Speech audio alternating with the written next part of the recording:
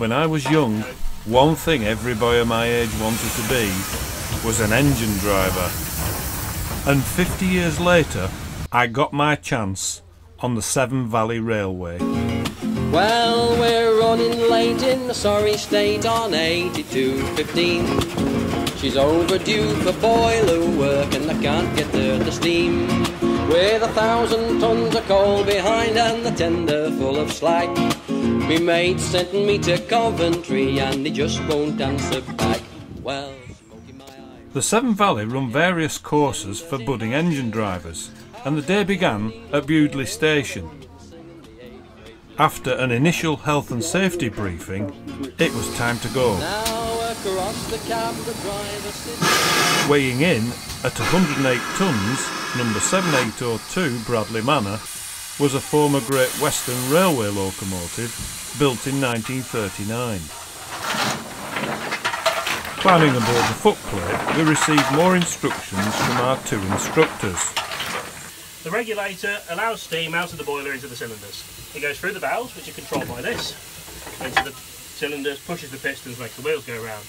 It's an open and shut tap. That is where we roll.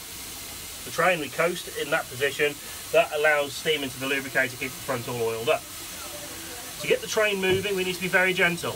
It's very gentle, and you can feel and hear the engine working. We're not going to go anywhere, we're in mid-gear. So that's what we'll listen for, and we don't need much and the train will move away. I'll obviously let you know what you need to do. So the regulator's there. Now at the moment his engine's got a bit of a fault with the reservoir side. Ignore that, I'll make sure you're alright on that side. So we have about 23-24 inches. It is, yeah.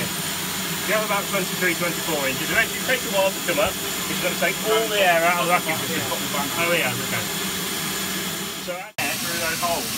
And when the vacuum is just when the brakes come on. If we're running at say 23 inches, I'll say drop it down to 20. We'll put a little bit in, it'll bring the needle down to 20. And that will rub the brake and we'll start slowing down. Or bring it down to 17. And then as we stop, the trick is take the brakes off as we come to a stop. The car itself is not as hard as people make out to be. We're not expecting you to shovel coal constantly from the tank to the firebox. The coal itself actually lasts for quite a long time, not as long as it did back in BR days. They used a lot of Welsh coal for Western engines in BR days. You put it in the firebox and you put it in about 10-15 minutes before you needed it. The coal was heated. As it heated, it expanded. And as it expanded, it grew the fire. The hotter the fire, the more it would grow. Rob and I took the controls after arriving at Kidderminster to take Bradley Manor the 3 miles all the way back to Bewdley.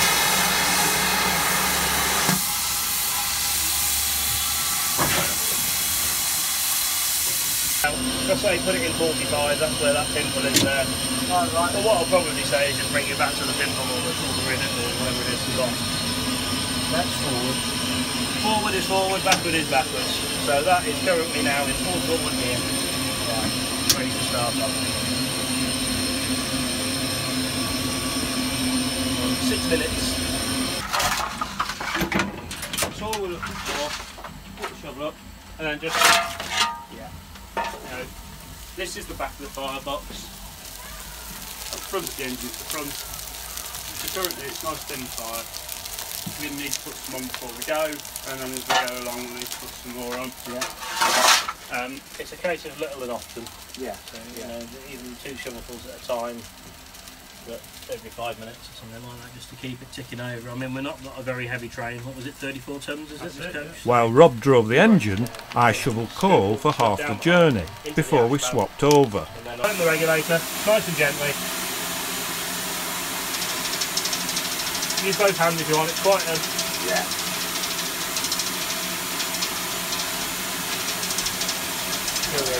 Okay, shut it down slightly.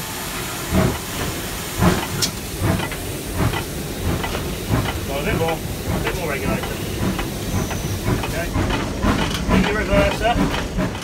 I never imagined how hot it was on the footplate, nor how heavy the controls were. Back to where that notch is there. That's it. On entering Bewdley Tunnel, everything went black, the only light coming from the firebox.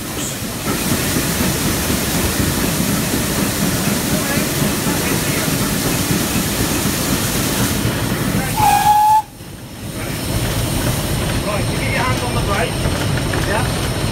Drop it down to about 22, 21.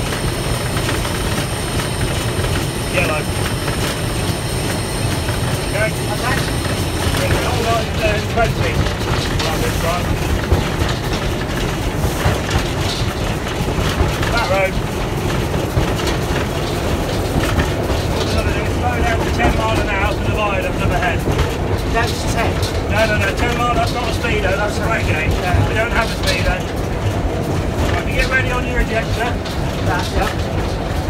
And then open the ejector now. Right, grab the brake, down to about 22, 21. Come to a stand, nice and clean. Just before we do come to a stand, pull the ejector just to, before we come to a stand. Pull the ejector and shut. See, it's rolling again now.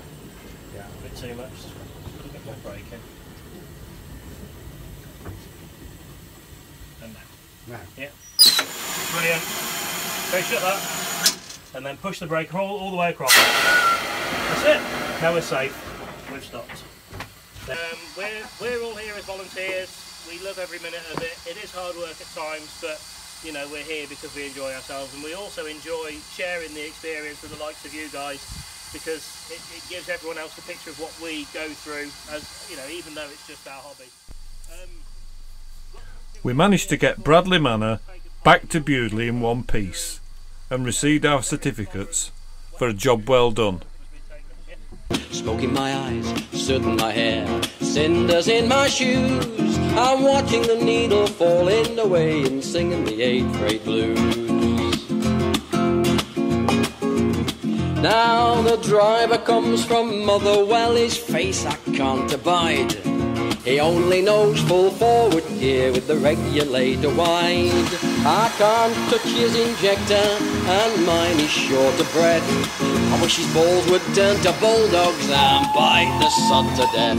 Well, smoke in my eyes, soot in my hair, cinders in my shoes. I'm watching the needle falling away and singing the 8th grade blues. Smoke in my eyes, soot in my hair, cinders in my shoes. I'm watching the needle falling away and singing the 8th grade blues.